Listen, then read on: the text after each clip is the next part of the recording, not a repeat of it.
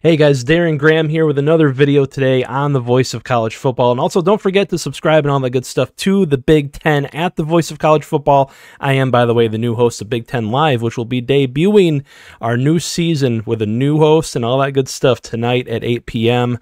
I'm so excited to be there tonight to talk all things Big Ten football with you guys. But first, I wanted to talk a little Michigan football with you guys this morning, or early this afternoon, or whenever this thing comes out. By the way, feel free to hit that like button and all that good stuff. We had a conversation the other night, and as many people may know, I'm frequently a guest on TJ Ronan's show, the Michigan Call-In Show, and we had a little conversation over there the other night about the Michigan quarterback situation. And now I went on a little bit of a rant in that one, and I feel like it's my bad. I didn't really communicate exactly what I wanted to say in that one. A lot of people took it as me thinking that I'm a 100% all-in for Alex Orji guy, and really I did think that Alex Orji should have been the starter at the beginning of the season. If you go back and watch my other channel at Darren Talks Ball, we predicted that Alex Orji would end up as a starter at the beginning of the season, and people took it that I'm kind of a ride or die Orji guy. That actually couldn't be further from the truth in some ways. While I do think Alex Orji is probably the best option for quarterback for this team going forward, I frankly don't know, and I don't think it really truly matters who the quarterback is for this team. I think they're all, well, they're relatively set up to fail, and that's exactly what this video is going to be about. I'm going to give you guys 3 reasons why Michigan's offensive problems, and I'm going to be frank and honest in this one, by the way, to all you Michigan fans out there. Michigan's offensive problems, honestly, are much bigger than the starting quarterback, and that's really how I feel. It doesn't matter who the starting quarterback for this team is, be it Davis Warren, and we've already seen a good dose of Davis Warren in that offense and what it looks like against Fresno State and against Texas. It doesn't matter if Jack Tuttle suddenly gets healthy. It doesn't matter who the starting quarterback is to me, unless these 3 things get fixed, and honestly, I don't think they're getting fixed anytime soon because it has a lot to do with personnel and, frankly, the arrogance of the coaching staff. I don't think Michigan is set up for a very successful season as a whole, as a team, really, because you simply don't win many college football games playing as poor of offense, especially against quality teams. And don't look now, but there are plenty of quality teams left on their schedule. Again, when you're playing this level of offense. And reason number 1 is the offensive line. Anyone who has known this team or followed this team for very long knows that the structure of this offense starts and ends with the success that the offensive line can have from down to down. Because I'm going to be frank, I'm going to be honest with you guys in this one. This isn't exactly a Josh Heupel offense or a Lincoln Riley offense or even what Georgia Tech is running with some of their option stuff these days, or what, by the way, Andy Kotelnicki over at Penn State, chef's kiss. That game against Illinois, that is a man that knows how to call some running plays and some option plays and get his ground game going without necessarily just handing the ball off and running basic duo over and over and over again. But Michigan doesn't have that. By the way, this offense isn't that creative, which is one of my gripes.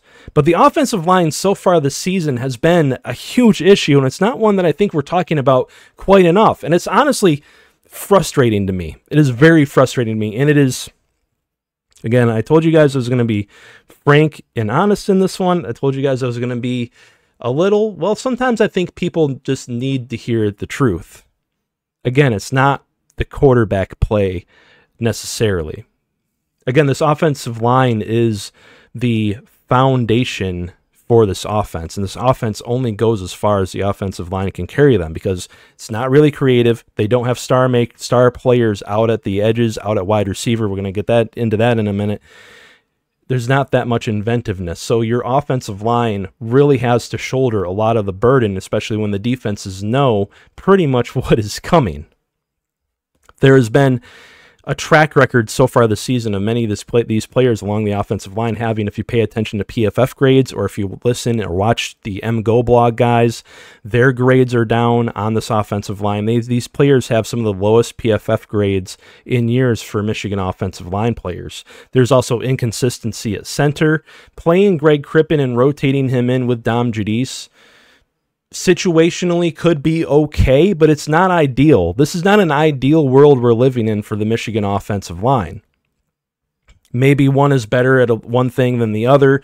Maybe in certain situations that could work out. But when have you seen a college football team have a successful season that was rotating offensive line players in, especially the most important one, who is the center, who is the guy making all the calls and the protections and the guy who needs to get in rhythm and cadence with his quarterback? Well, you don't see that fairly often, for a reason. And it's frustrating. It's really frustrating. It's frustrating that a lot of people out there, again, that I see in Michigan fan circles, are sitting here going, well, maybe we should have put Davis Warren in on that last drive against USC. Thankfully, Khalil Mullings ripped off that big long run. What did you think Davis Warren was going to do in that situation, by the way?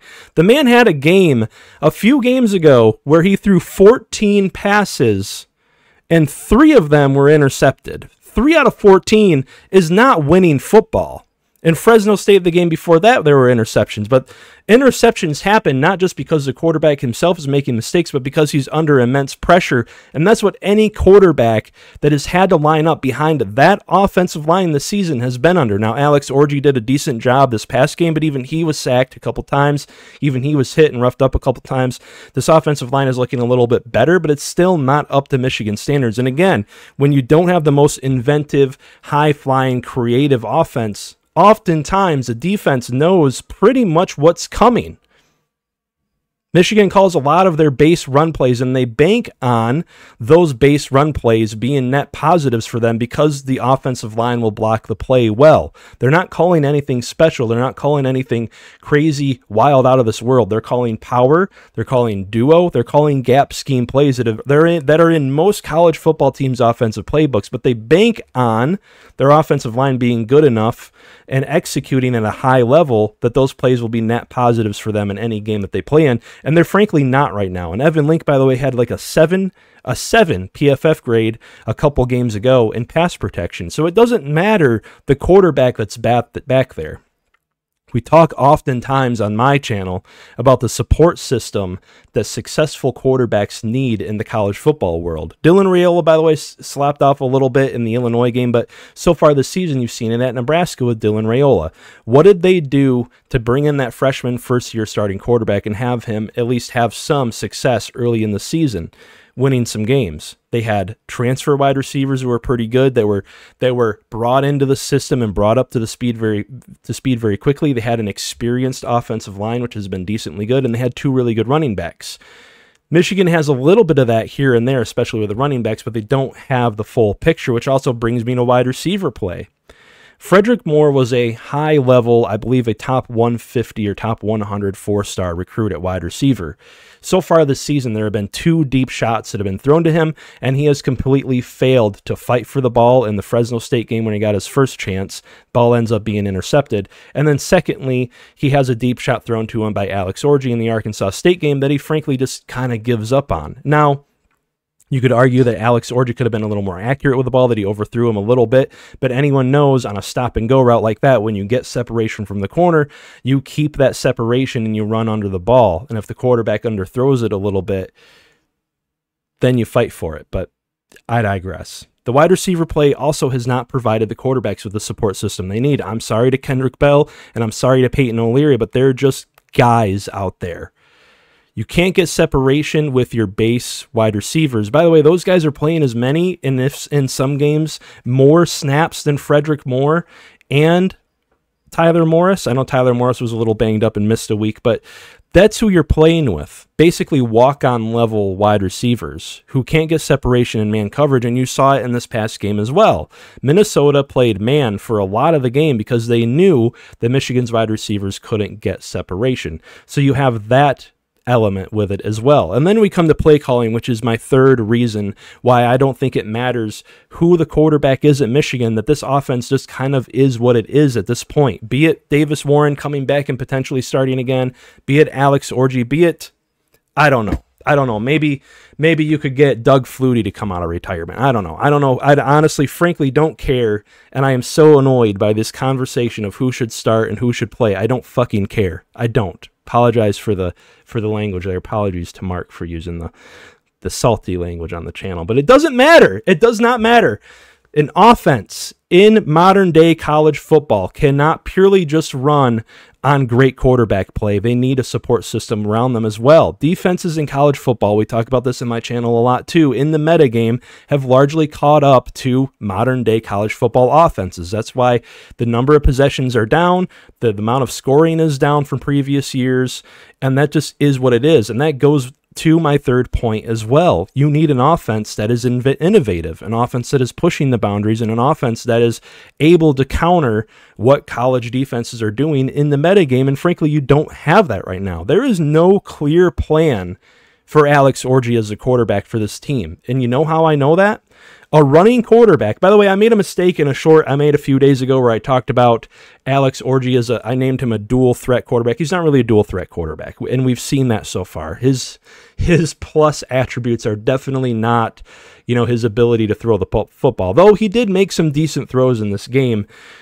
Like I said in the offseason, anything over about 15 yards, his accuracy just falls off the table. But again, I digress. I know there's no clear, cohesive, competent plan for Alex Orji as a quarterback of this team because they didn't call a single designed run for him against Minnesota this week. Yes, you heard that right. This team has a running quarterback, and there wasn't a single designed run called all game. Not from what I've seen. The MGO blog guys mentioned it as well, and I trust their analysis. He merely only scrambled, and by the way, when he did scramble, he was only able to get a net 12 yards in this game. Playing in the framework of this offense is not Alex Orji's thing. You have to bring in some other aspects of other types of offenses that are set for his skill set. And this coaching staff so far, Kirk Campbell and company, have just not done that. So you had your guy that you thought fit this system better. At least that's my perspective and my analysis in Davis Warren. I think that's why they went with him as a starting quarterback. He couldn't operate at a high level because of the lacking offensive line play and because of the lacking receiver play. Now you bring in the running quarterback and you're not calling plays. You're not calling plays that work for his style of play. You're not. And then we have to get to, in my last point here, part of the play calling, part of what's really, really frustrating is just the predictable routes on third down. We got to stop with this. We got to stop with this shit. It's frankly just shit. Watch a game, and I want you to, well, we can do this with this next game as watching it, because I'm sure as hell it's going to present itself again in this next game too. Watch any Michigan game, and at some point in the game, they will get to a 3rd and 4 or a 3rd and 5, and they'll go empty or 11 personnel gun or 12 personnel gun, 3 wide receivers. And you can watch. You can watch because the defenses know it's coming, by the way, by now. If I can see it, I'm no fucking football genius. I'm just a dude with a microphone. If I can see it, you know damn well, especially this weekend, Steven Belichick's going to see it. Watch the defense in those plays when they get into those sets especially. They'll have 2 or 3 linebackers and their safeties all right up on the line to gain. They'll all be lined up on the line to gain. You know why that is? Because several times a game, we're calling basically all sit routes or all curls, if you will. Every single damn wide receiver and every single damn tight end is running a short route where they hook right at the line to gain. And guess what? Defenses know it's coming, so there's a safety or a corner or somebody right there to cover it. And what happened in the Texas game when Michigan tried to do that? Davis Warren threw an interception. So I guess there's me being a little bit of a Davis Warren apologist, by the way. I think frankly, a lot of Davis Warren's lacking play and the interceptions he has thrown, because he did make some good throws so far this season outside of the interceptions. A lot of the interceptions he has thrown has come down to some of these things. Bad play calling, poor wide receiver play, young and experienced wide receivers who are still getting their feet wet, and then an offensive line that just frankly, especially in the case of Evan Link, can't pass protect. So to sum this one up, really, with the lacking offensive line play not up to Michigan's standard, with the poor play calling, not being innovative, not being creative, not using your pieces right, and with poor wide receiver play, it doesn't matter who the quarterback is.